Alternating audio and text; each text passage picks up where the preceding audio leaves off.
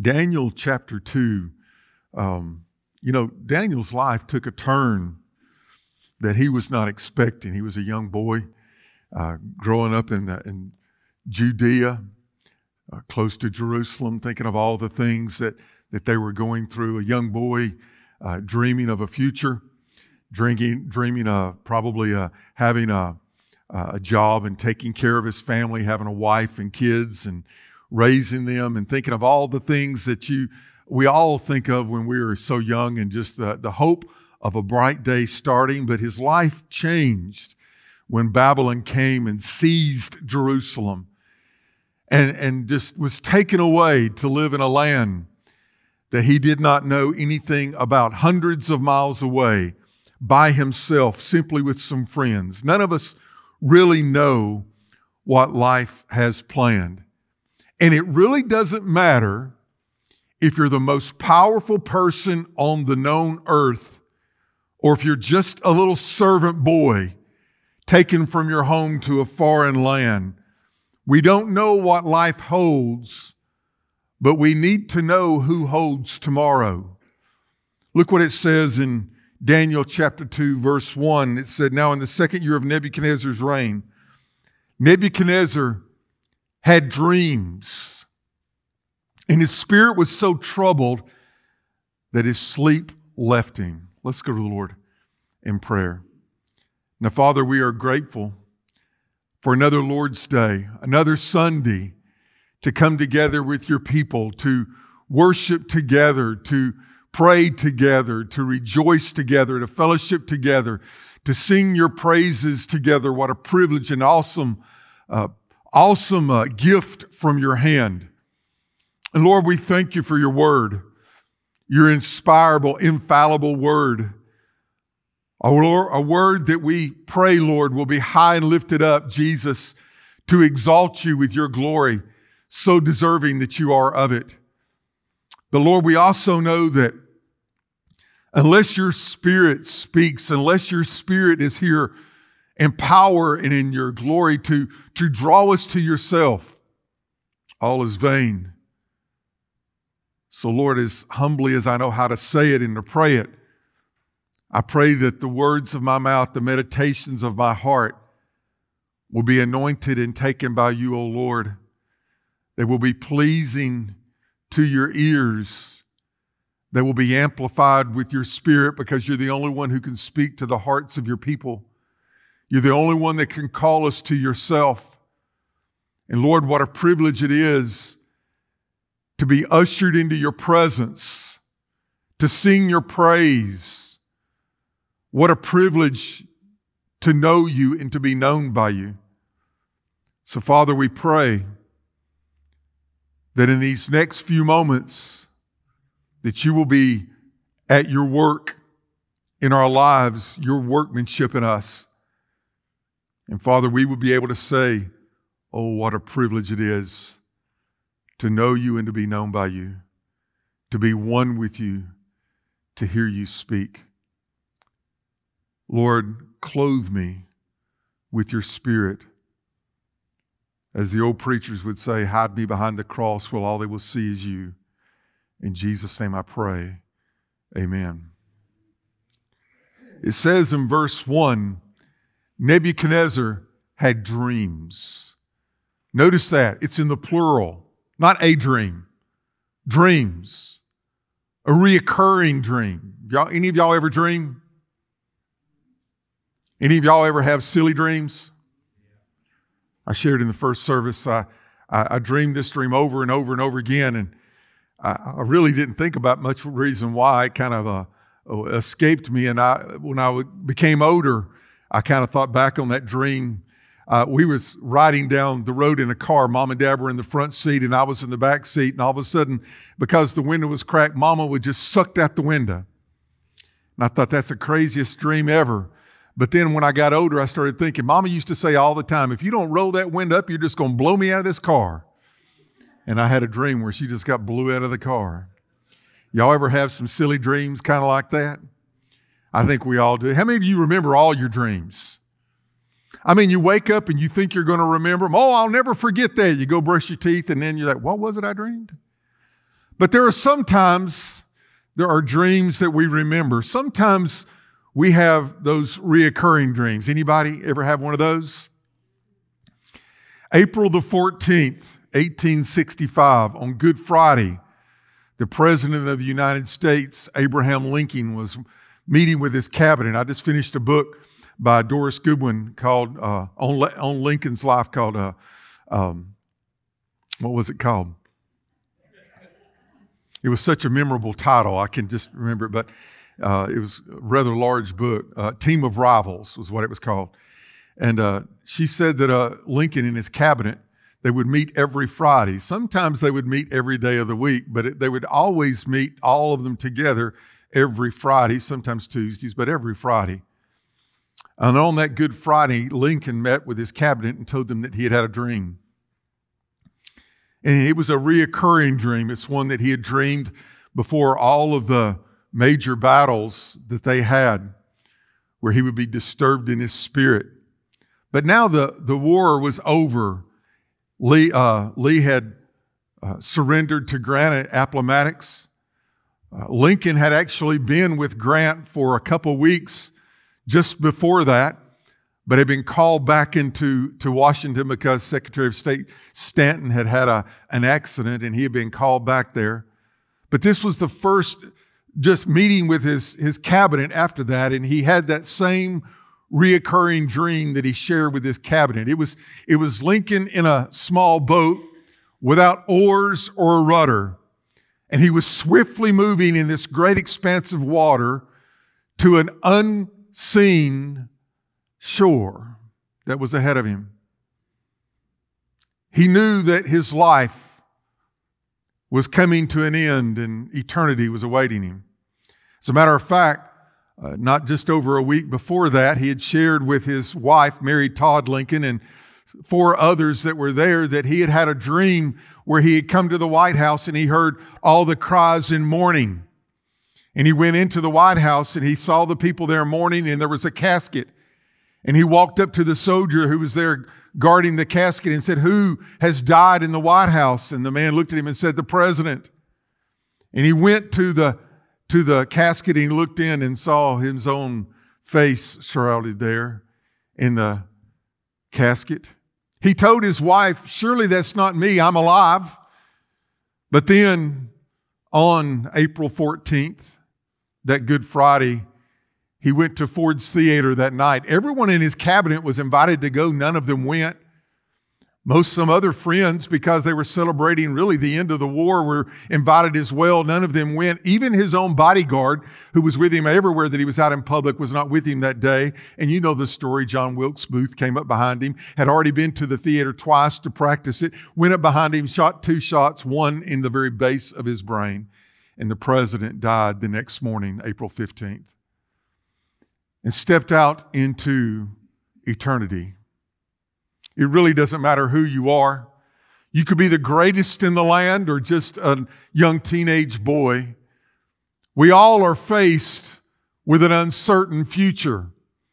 We serve a God who is the Alpha and the Omega, the beginning and the end, the high and lifted up one who is on the throne in glory. But it does not matter if you're the king of the strongest country in the world, Nebuchadnezzar, or just a teenage boy. We all wonder about what happens tomorrow. You're a fool if you do not learn from your yesterdays. But you're also a fool if you do not have thoughts to what lies ahead. God has called us to this. He is the author of life. He gives us breath, but He also knows when we will take our last breath. Nebuchadnezzar was absolutely disturbed by this dream, this reoccurring dream, to the place that he called all of his magi. You know the story of Christmas. We hear about the magi from the east. This is where they come from. The magicians, the astrologers, all of the soothsayers, all of the wise people of Babylon. He said, "Come and tell me my dream." Look what it says in verse 2. The king gave the commandment to call the magicians, the astrologers, the sorcerers, the Chaldeans to tell the king his dreams. So they came and stood before the king, and the king said to them, "I have a dream, and my spirit is anxious." to know the dream. Then the Chaldeans came to the king in Aramaic. O king, live forever. Tell your servant the dream. We will give the interpretation. The king answered and said to the Chaldeans, my decision is firm. If you do not make known the dream to me and its interpretation, you shall be cut in pieces and your houses shall be made an ash heap. Did you hear that? Tell me the dream, then tell me the interpretation. If not, you will be killed and the house that you lived in will become a dump. However, he says in verse 6, if you tell the dream and its interpretation, you shall receive from me gifts, rewards, and great honor. Therefore, tell me the dream and its impersonation. He wanted them to know that he needed to know. Verse 9, if you do not make known the dream to me, there is only one decree for you. For you have agreed to speak lying and corrupt words before me till the time has changed. Therefore, tell me the dream, and I shall know that you give me its interpretation. I'm not going to just tell you my dream. You'll just come up with any kind of nonsense whatsoever. How will I know whether I can believe it or not? But he said, if you can tell me what my dream was, that only I dreamed, only I know. You tell me what the dream is, then by certainty I will know that I can trust in your interpretation of the dream. If you do, I will bless you. If you don't, well, you know what will happen. You will die. Everybody needs answers. I think all of us need at least 3 answers in life. Number 1, you need to know who you are. Who you are. You're unique. Nobody's like you. I know people say that everybody has a twin. They may have some unfortunate soul that looks like me, but they're not me. They're not me. We're all different. We all have our own personalities. We all have our own spirit, God-given spirit, our soul that is within us. From the time an Adam and Eve forward, no, we're not one of a mass. You are unique. No one has ever been like you. You may think you don't matter, but you matter to Him. When Jesus died on the cross of Calvary, He died for the sins of the world, but He died so that you could come to know Him. His salvation is full and free for all, but you must receive it. Don't just say someone can take your place. Don't just say that someone else can sing in the choir for you. God wants to hear your praise. We as a church have the awesome privilege, listen to me, to come, to take our heart and lift it up to heaven. We get the awesome privilege. If you don't praise the Lord, He is at deficit. He wants to hear from you. He wants your prayers. He wants your praise. He wants your heart melted with Him.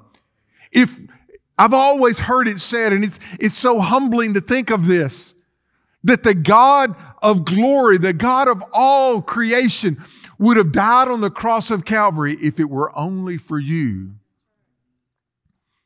You may say, my life doesn't matter. Your life does matter. And I think it's important for every person to come to know that place in time. Who am I? Why did God create me? What is my purpose? The second question. I wasn't just created just for vanity's sake. I wasn't created just to go to work every day and to live a life and eat a few meals and have a few laughs and do this. Listen, you were created for more. And the wisest and best day is the day that you realize why. But also, the third question I believe everybody needs to know is, where will I spend my eternity? The Bible says that God has placed eternity in our hearts. When Lincoln began his presidency, he had not had a change of heart towards God. And while he was in the White House, his second son died. He had already lost one, Edward, when he was 3 years old. And now Willie, the one that everyone said was the most like Abraham Lincoln. His wife, Mary's favorite, died. And he said, he is gone I will see him no more. He thought that you just lived your life and you came to an end and that was just it. But something happened in the expanse of war. God began to deal with his heart. And actually, when you get to the end of his life and you hear the things that he says and how he's looking to God for wisdom and how he's pouring himself out humbly before God, you see that God made a transformation in his life to where he said that he looked forward to seeing Edward and Willie again. All of us have eternity in our heart. But we don't need to shout it out and drown it out. We need to listen. It's where God comes to you and lets you know, I love you with an everlasting love. I want you to be with me in my heaven forever. Revelation 21 says there will be a new heaven and a new earth, for the first heaven and the first earth have passed away. And he talks about a place of peace. No more sadness, no more heartache, no more pain, no more goodbyes. John 14, Jesus said, I go to prepare a place for you. And if I go and prepare a place for you, I will come again and receive you unto myself. God says, I will receive you unto myself. And where I am, there you will be always. It really doesn't matter if you're the most powerful man in the world, if you're the richest man in the world, if you're the most attractive in the world, if you have the most gifts of anyone in all the world, or if you're just one insignificant, overlooked person, you have value to him. God began to speak to Nebuchadnezzar in the same way that he even spoke to his young man, Daniel. So the call goes from Nebuchadnezzar, tell me the dream, tell me the interpretation. If you do not, I don't care. You will die. So the king's counselor, Arioch, comes in verse 14 to tell Daniel. Look what it says, verse 14. Then the counsel and wisdom Daniel answered Arioch, the captain of the king's guard, who had gone out to kill the wise men of Babylon. He answered and said to Arioch, the king's captain, why is the decree from the king so urgent? Then Arioch made his decision known to Daniel. He told Daniel what Nebuchadnezzar had said. Verse 16. So Daniel went in and asked the king. Now hold on. He heard the decree. And he knows that Nebuchadnezzar is going to kill him if he doesn't have the answer.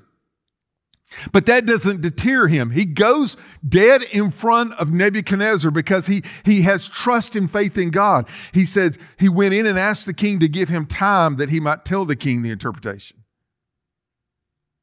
Evidently, Nebuchadnezzar gave him the time because in verse 17 it says, then Daniel went to his house, made the decision known to Hananiah, Mishael, and Azariah, his companions, that they might seek mercies from the God of heaven. That's what Philip led us in this morning, the song of the mercies. His mercies are more. I'm grateful for the grace of God that God bestows, but I'm grateful that the mercies of God are there to take me from depravity, from emptiness, from broken, and give me the treasures of himself. There is nothing that can compete with that. If you were to ask me now, of all the things in all the world, what would you choose? I would choose the very presence of my Savior and my Lord in my heart and in my life forevermore. Nothing can compete with that. Nothing is as good as that. Well, look in verse 18. They came that they might seek mercies from the God of heaven concerning this secret, so that Daniel and his companions might not perish with the rest of the wise men of Babylon. Verse 19. Then the secret was revealed to Daniel in a night vision. So Daniel blessed the God of heaven. I love that. God, in his mercy, came and blessed him with his presence and blessed him with the answer that he needed for his prayers. And at that point, listen, church, at that point, he said, I must praise the Lord. I wasn't going to read this because I didn't want to take all the time for it, but I want you to hear this is what comes from the heart of a child of God when God is there for him in his time of need. Verse 20, Daniel answered and said, blessed be the name of God forever and ever. For wisdom and might are His. He changes the times and the seasons. He removes kings and raises up kings. He gives wisdom to the wise and knowledge to those who have understanding. He reveals deep and secret things. He knows what is in the darkness, and light dwells with Him. Have you ever walked through dark times? Confusion, uncertainty, trials of heartache, confusion. He was there, but He said He revealed the deep and secret things. He knows what's in the darkness, and light dwells with Him. I thank You and praise You, O God of my fathers. You have given me wisdom. You, O God, gave me wisdom and might, and have now made known to me what we ask of You. For You have made known to us the King's demands. How many of you have a God who can? How many of you have a God who is the answer? How many of you have a God who is dependable? How many of you have a God who's always right, who's never late, who always does what's best? Praise God, that's the kind of God we serve. Well, Daniel went to Arioch, verse 24, said, I've got an answer. Look what it says in verse 26. The king answered and said to Daniel, whose name was Belshazzar, are you able to make known to me the dream which I have seen and its interpretation? I love the next two verses. This is so good. He said, Daniel answered in the presence of the king and said, the secret which the king has demanded, the wise men, the astrologers, the magicians, the soothsayers cannot declare to the king. But there is a God in heaven who reveals secrets. There is a God in heaven who can whisper to your heart. There is a God in heaven who is capable, who is willing to be there. Come on, church, listen to me. For you. For you. There is a God who loves you. There is a God who hears your prayers. There is a God who seeks best for you. What a privilege it is to wake up every day in the shadow of His wings. The protection and love of the Almighty is always there. What is there to worry about? What is there to fret over? What is there that can take away? When God is the adding to type of God. Look what it says in verse 28. There is a God in heaven who reveals secrets, and He has made known to King Nebuchadnezzar what will be in the latter days. Your dream and the vision of your heads upon your bed were these. He says, you want to know? My God will tell you. And this is the dream. For time's sake, I'm not going to go into all of the reading the verses, but he said, O king, you saw a vision. You saw a vision of a being. The head was of gold. The chest and the arms were of silver. The belly and the thighs were of bronze. The legs were of iron. And the feet were iron and clay mixed together.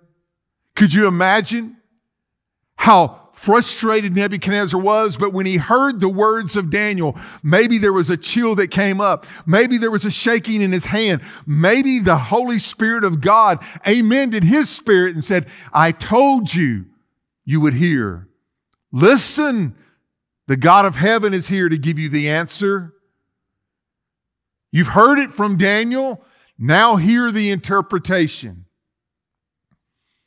And Daniel told Nebuchadnezzar, you, O king, have been given by Almighty God the privilege of being over this kingdom, and your kingdom will reign over all the earth. But understand this, after you will come another kingdom.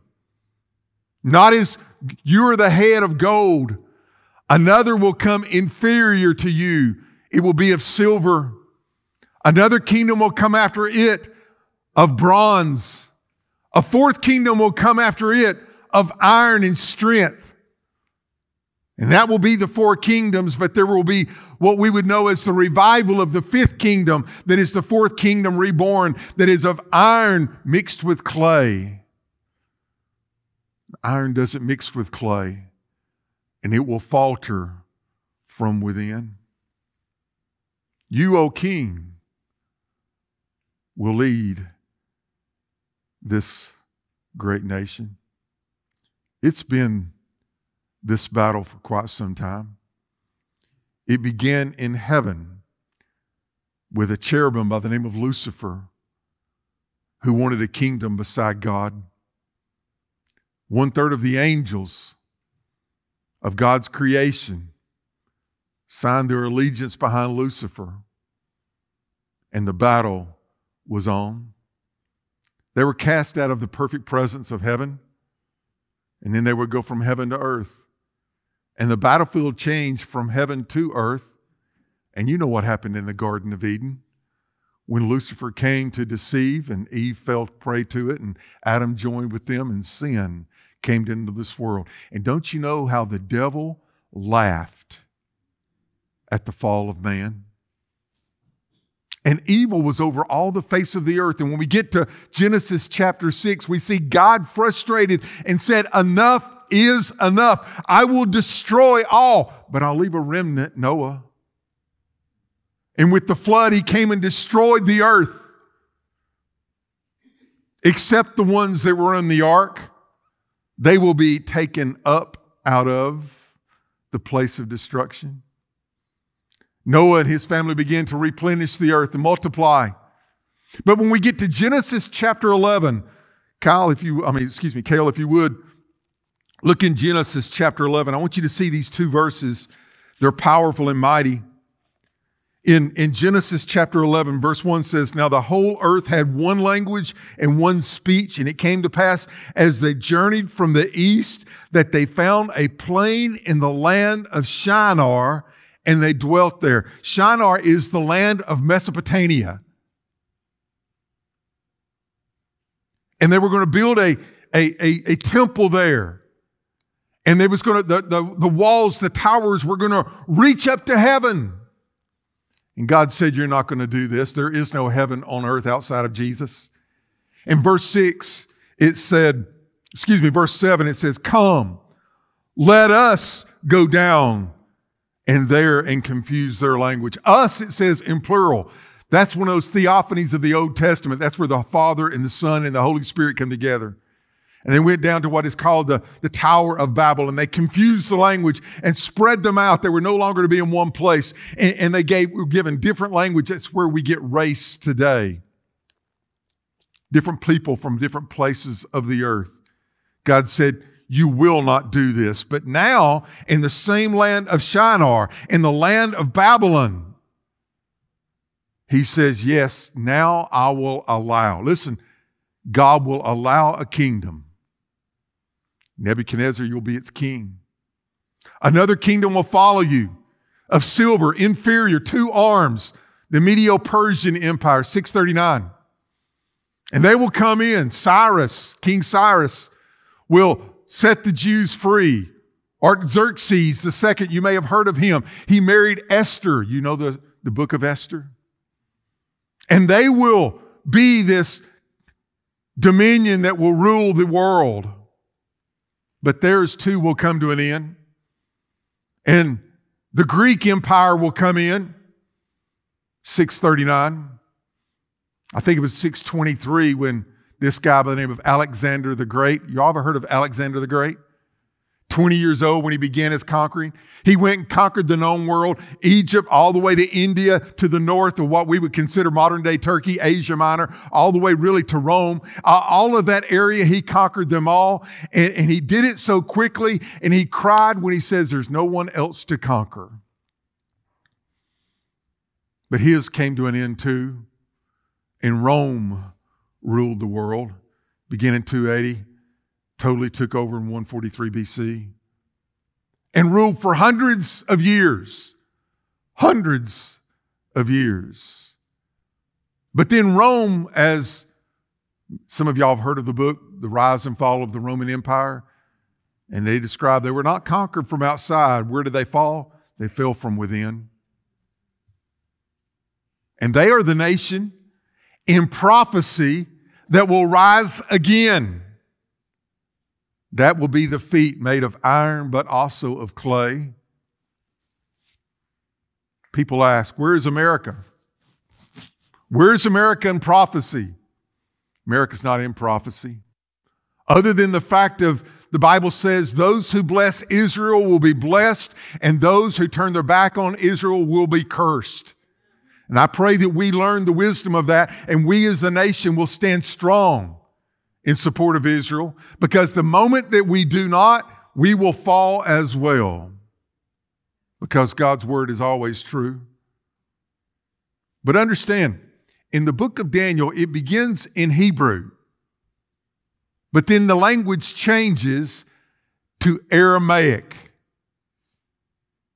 And the Bible stays in that place. As a matter of fact, in the days of Jesus, Aramaic was the language that was spoken. Some knew Greek. The New Testament was written in Greek because it began at that point in time to be a language to the world, to the Gentile world. God has a plan. Look what it says in verse 44.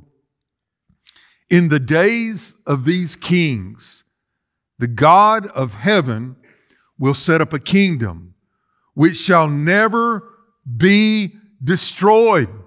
Did y'all hear that?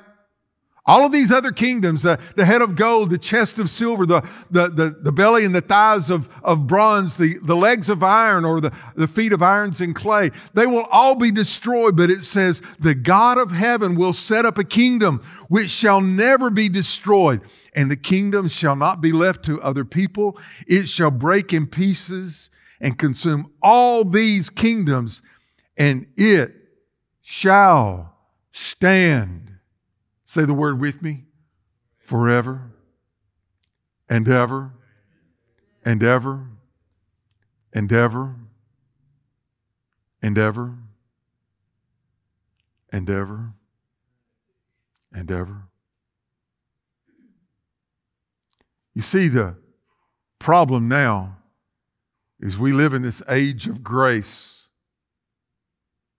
and the kingdom is your soul. And a lot of us feel like we can rule our kingdom. We do what we want. Nobody else will tell us what to do. We'll go as we please. We'll come as our please. We'll do as we're pleased.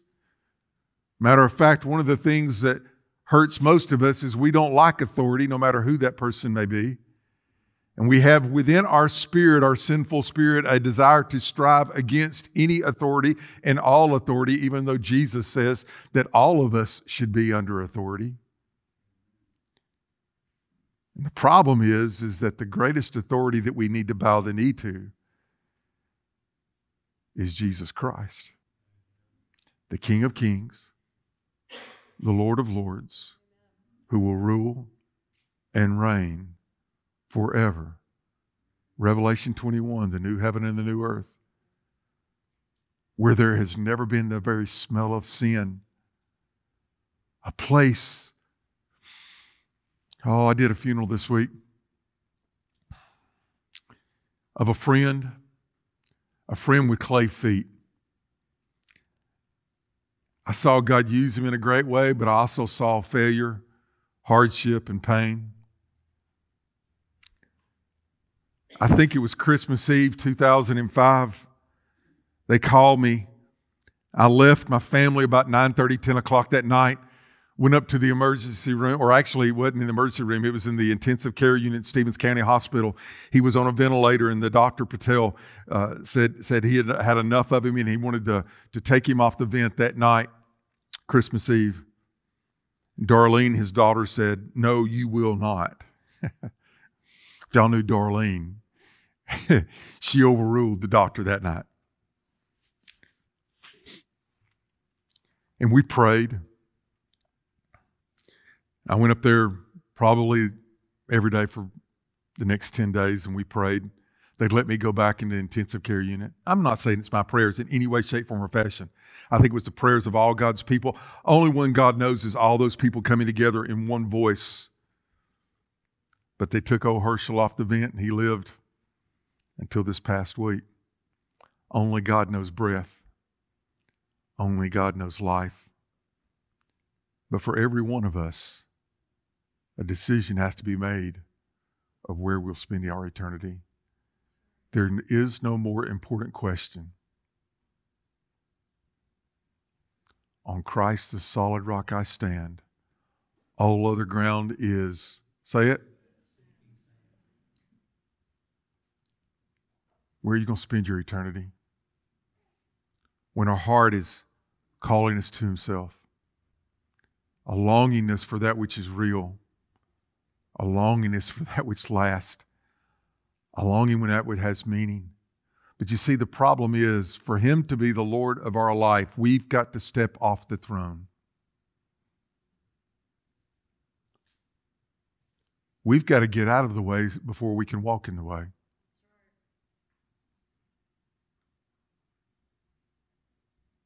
How many times I've heard when I knew someone was under the conviction of the Holy Spirit, and I would ask them, would you like to give your heart and life to Christ? They'd say, not now. Not now. Not now. Maybe later. Not now. With eternity laying in the balance.